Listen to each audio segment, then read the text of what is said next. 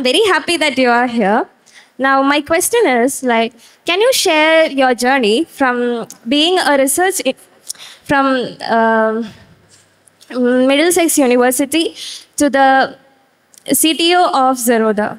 I was finishing my research. I greatly enjoyed my time at the university. I greatly enjoyed research. I got an insider view of artificial intelligence. It was beautiful. It was very enjoyable. But there was something inside me that I wasn't truly convinced that pure academics is what I wanted to pursue. As I was saying earlier, I think I said like a dozen times, I wanted to experiment with the things that I liked experimenting with every single day. So I wanted that freedom and liberty. And I came back to India because I'd gone there to study, and when I was done with it, I immediately came back and I wanted to solve problems here. And coincidentally, I ended up in Bangalore.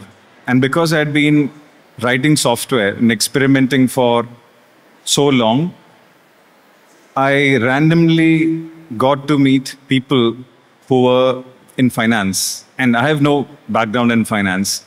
However, this was around 2011-12. Technology, consumer technology in India was picking up. We were getting smartphones for the first time. We were getting good little apps and whatnot. But there was nothing happening in finance. So that piqued my interest. And I'm always interested in experimenting and creating new little things. And that's how I ended up in finance. From an engineering perspective, I wanted to build technology in finance because there was nothing else happening there. Didn't plan, it just happened. So my question is, how did you stay motivated and keep learning new things? Every day I wake up and I have this itch to do something new. Could be a small little thing. Could be a programming related thing. Could be something else. And over a long period of time, I've reflected and understood that it's intrinsic motivation. So I am extremely lucky that I wake up every day and there's motivation in me. But there can be external motivation also. And if you don't have that inbuilt curiosity, which just comes to you naturally to drive you, you can always look for motivation and curiosity elsewhere. Sometimes you look at stuff happening around you, you find motivation. Sometimes you can look at people who do things that interest you, you can find motivation there. So how do I keep motivated myself? It's very intrinsic. And when I build technology and I put it out there and lots of people benefit from it, now that is extremely joyful, that sense of satisfaction. The dictionary project I was talking about earlier, right? When lakhs of people use it on a daily basis and they derive value in their life from something I've created, that is immense motivation. So it's those things. My question is that, how do you think that AI will change the way we live and work for the next 10 years? I think it's going to be very disruptive and complicated. Earlier, I was talking about junior people becoming seniors. You become a senior in any field after spending years of trying to figure out things on your own after gaining fundamental skills. But today, AI can solve problems at a junior level across many fields, which denies opportunities to human junior people across all fields, right? And that's a very scary possibility.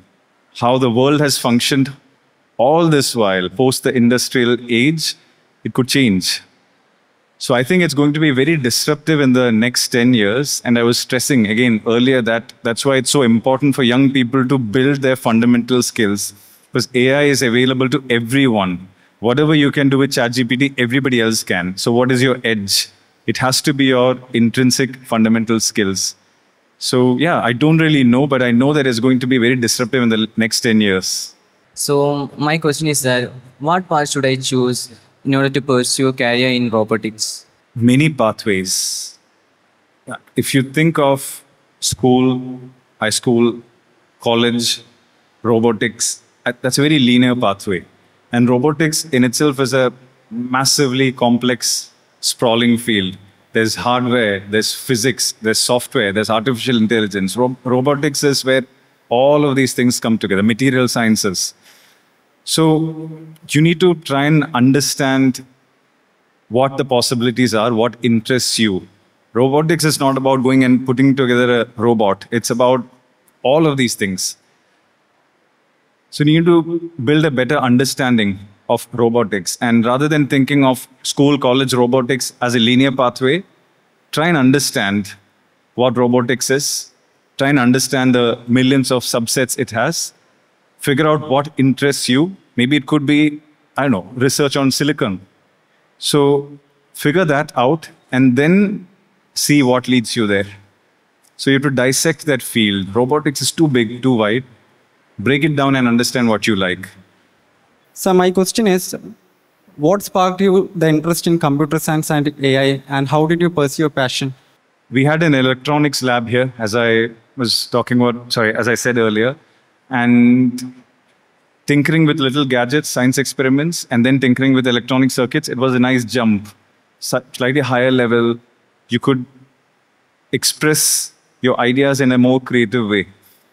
So I had that urge to always tinker and experiment. And we also had a computer lab here in the 90s, very old school. So from electronics, the jump to computers was even more natural. And once it clicked that you could write code and solve problems around you using software, I think I was hooked and I've been obsessed ever since.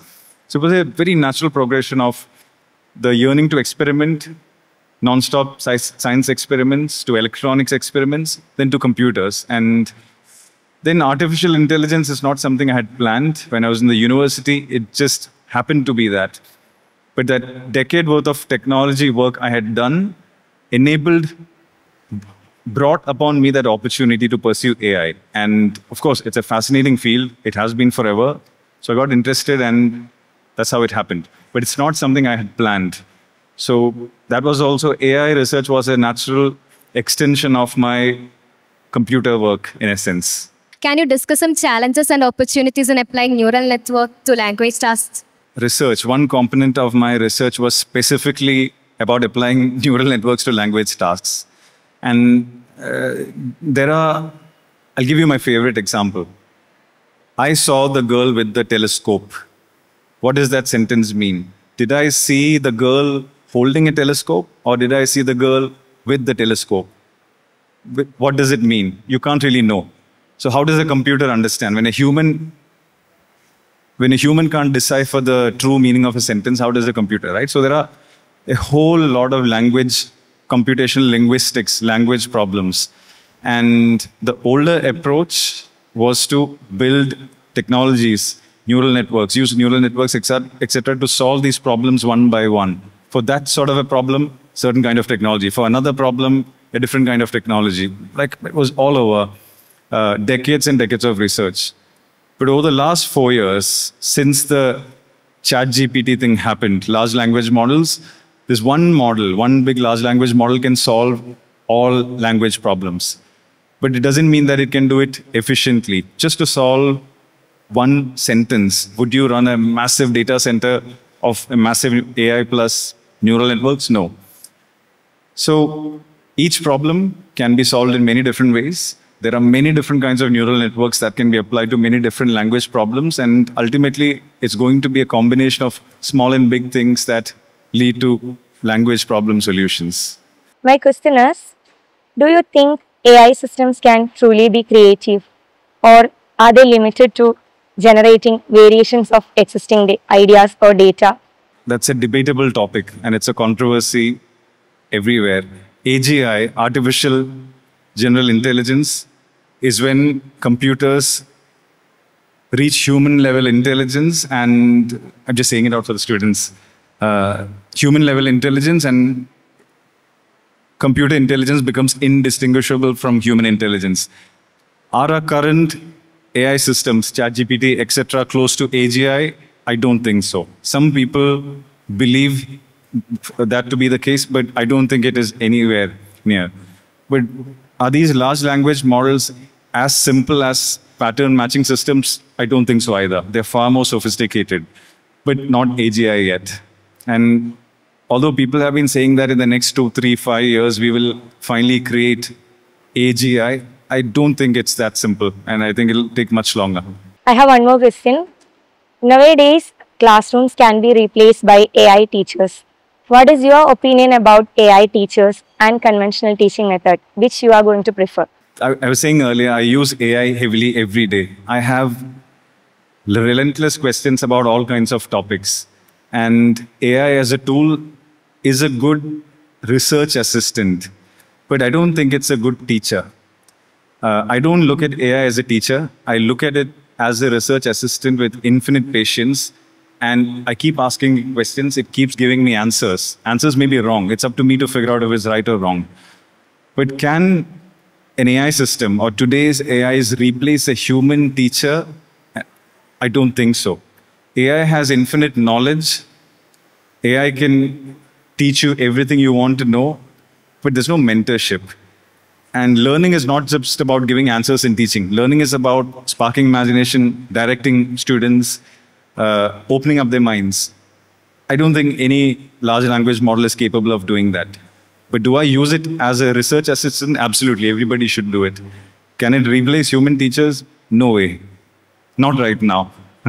I heard you saying that you wanted to come back right back to India after your studies. But in India, wider range of people still think that they want to go back, they want to go to abroad after studies or even for studies. Wider range of people still think that that is the right path to success. But you obviously wanted to come back. Did you have a foolproof plan, or was it a gamble? Is going abroad and getting a degree a measure of success? I don't think so. How did I end up there? Series of random events, won a partial scholarship. So circumstances led me there. I had no plans to go out and study. I didn't want to do a BTech for specific reasons because I wanted a lot of free time, a lot of flexibility in the university or in the college to pursue my interests of programming and coding. And I figured that how the system in India works, if you get into BTech, there's no academic flexibility. So that was one big impetus that drove me there. So I did my BSc, and then I was offered a PhD. That was also completely unplanned. But from a career perspective, at that moment, once I finished my PhD, lots of opportunities opened up. Postdoctorate research, multiple universities. But to me, in my mind, maybe it was emotional, maybe it was social, I don't really know. It was extremely clear to me that I wanted to come back to India, and whatever I did, I wanted to do it here. So I went there to study. When the study was done, I didn't even plan to go there. It just happened, scholarships and whatnot.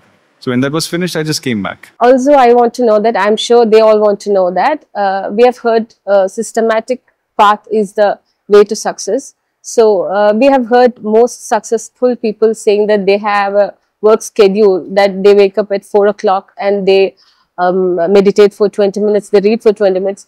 Do you have anything like that? Do you have a systematic plan? I think I was most systematic when I was in school, where you had to wake up at early hours and do whatever you had to do.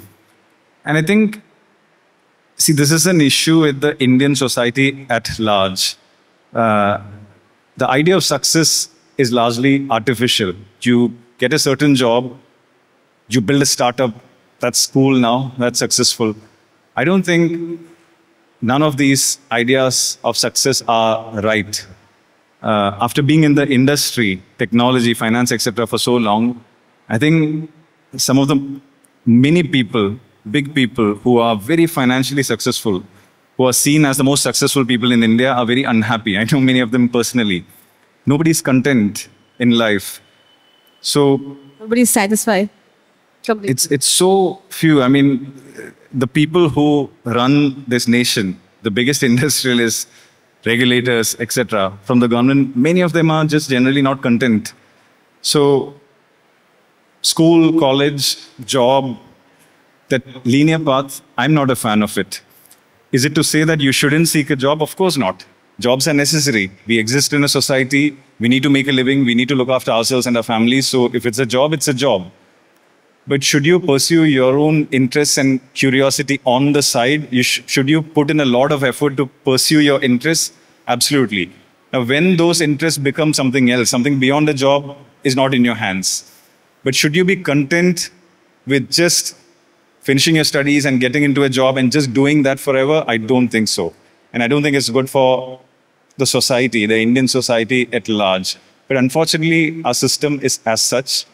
Societal expectations, familial expectations are, yeah, it's basically that. But you should always pursue your interests. Even if you have a job, even if you have to do it for economic reasons, on the side, you should pursue that. And you never know when something clicks. Most of us are using ChatGPT in everyday life.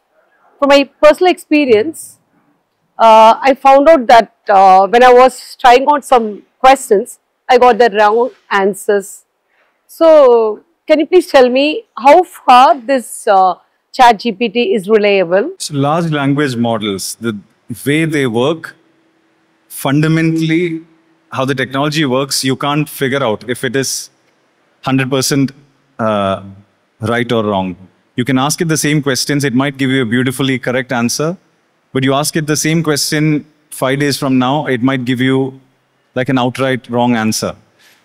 Which is why I was stressing earlier that you need to build those fundamental skills. The human, us, when we interact with ChatGPT and other LLMs, we need to use our critical thinking skills to figure out if the answer is right or wrong. So I never seek outright conclusive answers from these tools. I use it as an assistant to help me use my own fundamental understanding and skills to further it. So would I ask it a question and trust the answer it gives me? Absolutely no. I get an answer, then I go figure out that the answer is right or wrong elsewhere, be it Wikipedia, be it other primary sources. That's why I kept on saying that it's not really a guru or a teacher, it's a research assistant. It'll save you a lot of time, but you can't trust its answers outright. It'll give you an answer, then you have to figure out whether the answer is right or wrong on your own, for which you need fundamental skills, foundational skills. Does it differ from mobile to mobile, user to user? No.